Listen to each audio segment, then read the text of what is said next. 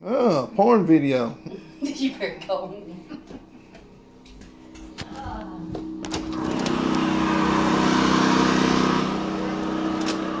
Talking about the generator, I'm gonna show you how easy it is to switch back to the street current, which is not on, but I was just testing it to make sure that we definitely didn't have power, because the street lights are on according to my grandfather, or I call him Grandpa. He's my father-in-law. But anyway.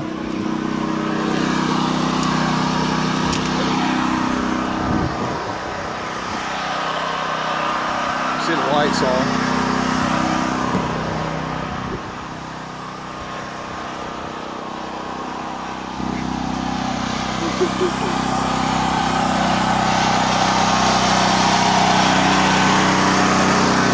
You see what the wind did to my fence.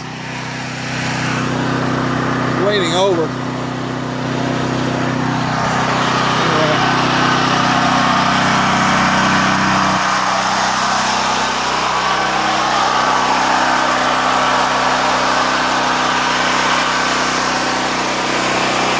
That's the heavy gauge umbilical cord that I was talking about before. I've got this thing marked from there in case I'm not here. It's just alignment marks. But anyway.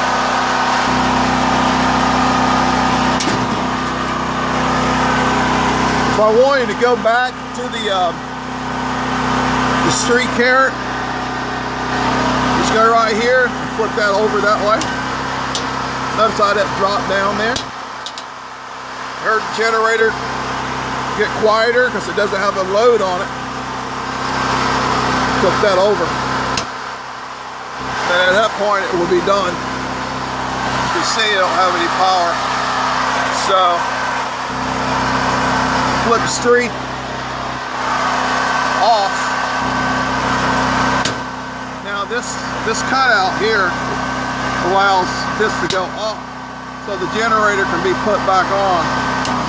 And you heard the load cause it to slow down temporarily.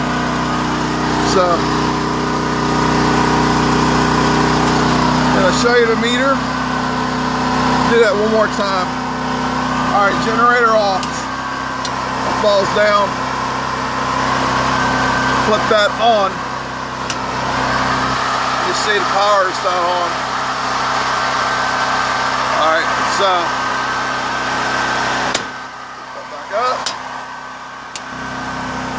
put that on.